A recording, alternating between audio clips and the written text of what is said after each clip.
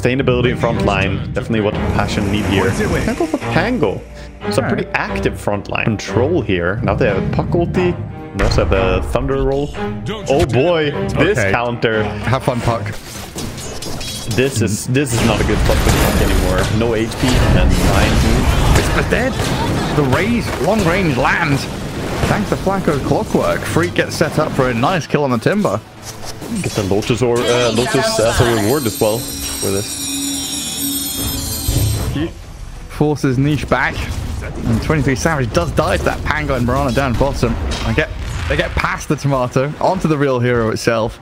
I think it's tough. He's trying to cut the creep wave every now and then, but Clockwork is just there ready for him. And we see another catch here on Wisper. Pull back in. Yep, the raises. Won't have to finish him off, but maybe with this Mirana leaping across, arrowing Wisper down. And Ari kept at bay with another raise from Freak as well. Maybe going to be one of the situations where the puck is feel a bit worse for wear, but right now they are on top of the Shadow Fiend. He's got a Lotus and a few one charges, and the cogs are perfect from Flacco. Saves the SF. Wisper and Ari can't catch up to him.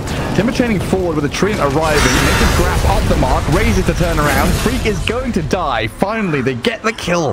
They have so desired. Far behind as I thought it would be.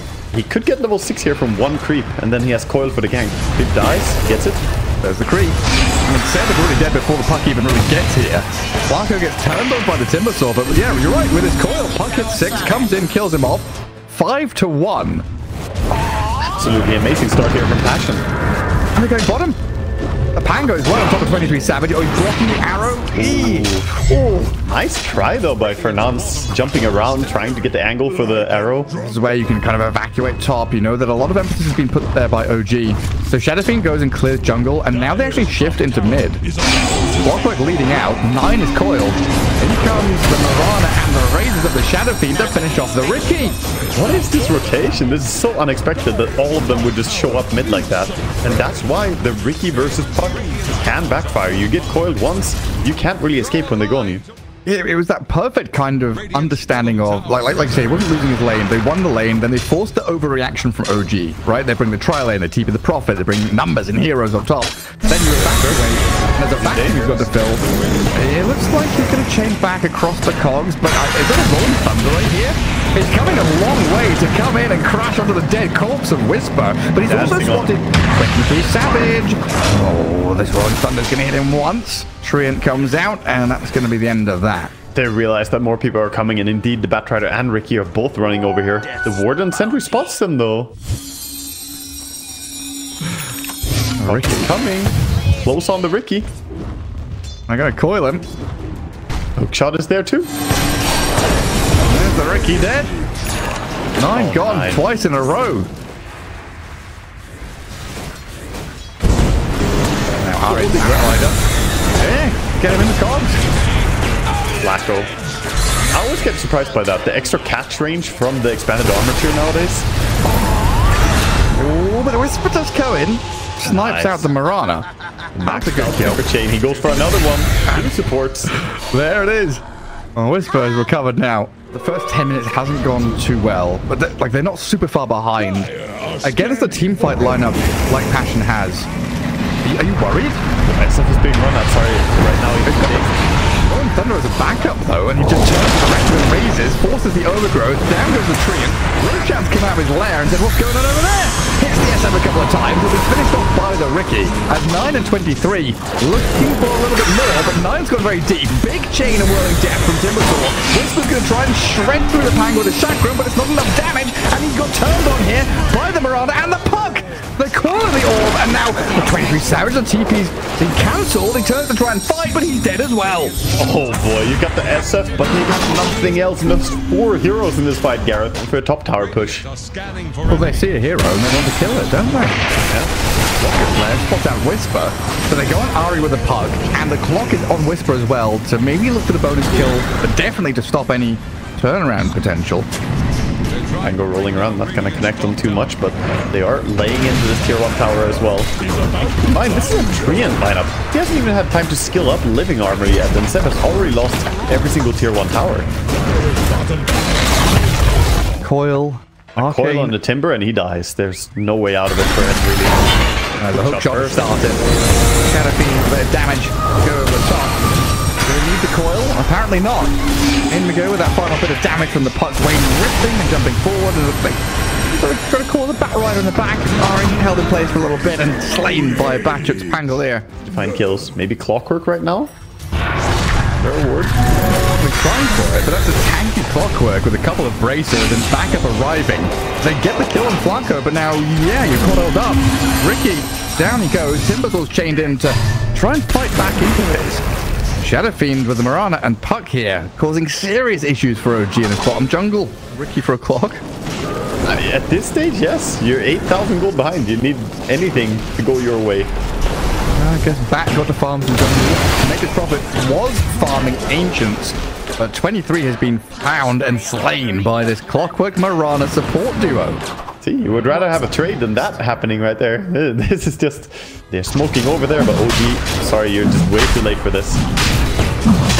Maybe they can catch someone who's like straggling or left behind. Like, this Puck is in a weird position right now, trying to get a bit of an angle to backstab with the rest of the team beelining it down that top lane. Though, so not the easiest target. You're right, so the smoke screen there, they think this Puck is a freebie, but it has a force stab to waiting with the way. Slides away. Pack actually down. Roll a bit preemptively there. Is on the chase, orbing after the Timbersaw here. Batchup's on his tail as well with his Spirit Vessel. Wisper onto Wisper. Puck in range for the coil now, and he's going to spend it. So Niche getting the damage in on the Wisper, who's now BKB'd and turns to fight back into the Pangolier. Mirana died elsewhere to the Riki. And OG, they're on retreat mode now. Trying to rally around 9, but look at the damage and the stuns giving on to the Riki at this time.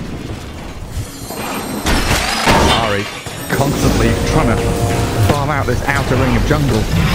Scamped out by Flanco and Fernans and Niche to finish off the bat. Treant Protector, and you see all these towers just falling. Feels awful, man. Healing armors to tier 3 power, but Shadow Fiend is here. Presence of the Dark Lord. Puck and Clockwork are killing the Timbersaw back on the other side of the map as well. Wisper's had to BKB defensively. He got TP, but Mirana coming in. Coil. There's a bit of a stun onto Wisper as he tries to run away, but killed off by Niche. Shoved. Top lane, they're going to come back and deal with it because they need to stop it. Well, he was up here pushing, but he doesn't have a BKB. He's been coiled, and I don't think there's any escape whatsoever. No, there's no way out of that one. Puck has a Parasma now, by the way, and shards to a Force Staff just because you're against Riki. It's simple, but elegant solution to it. Now Ari, caught again. It's an arrow, well set up again by these two supports.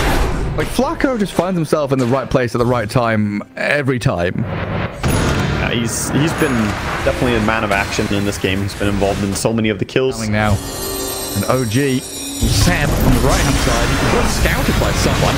Shadow Fiend, though, is the one shot on the left side. And he's got the man of style up there, just trying to get over danger. The record is out, but he's dying. 9 comes in and gets the kill.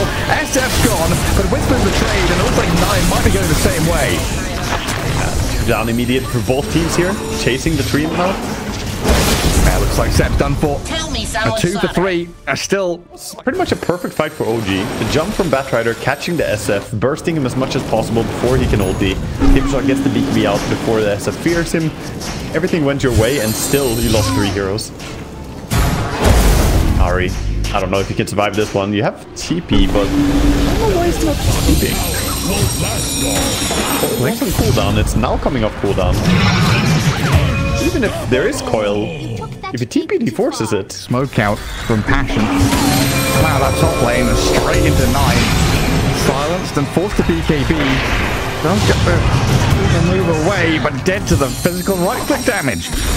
So much damage coming in from this Puck. Age is on the SF, so now he's happy and confident. He can push high ground. Timber on mid. Doesn't want to coil the BKB Timber though. Items. Block finds a hook shot onto Nature's Prophet. He doesn't have 13 fight. Right. Does have BKB, which he's going to have to use. Ari, he's gone with a lasso onto the Shadow Fiend to drag Freak into the base, but has died for it. Now, going to move back onto 23SAVAGE, but he's managed to skirt away from danger, at least for now. While the Chupetin, first life down, protected by the Pangolier roll. Bit of distance there for Freak to get back to low ground. Just now walk himself away. A lot of resources expended. Treant ulti is down. And the barracks falling pretty quickly. Gonna get onto his edge there. Good shot in, a bit of safety for Freak to BKB. Forced out to low ground, and now with the Requiem out. The puck doing some good damage. Well, look at this for Timbersaw first. Now Seb in serious trouble. Naked from it, trying to hit back. Does punch down to Mirana, but quickly dies himself. The Shadow Fiend unloads tremendous damage. Here. Channeling the power of Nisha. If you replace all of the hit points in a Shadow Fiend with healing, is it still the same Shadow Fiend as it was to begin with? Isn't that a thing about humans? The ship of ourselves? The ship of Theseus. But yeah, there is an analogy about changing cells, but it was originally a Greek philosophical question. If you have a ship and you take all of the plank by plank and fix it, is it the same ship as it was to begin with? Yes. It's still the same ship, just built from different planks. Very good. So, yeah, chicken and the egg. Of course the egg came first. Of course. And OG is the same OG. Still gonna struggle in the first game, but you know what? They're just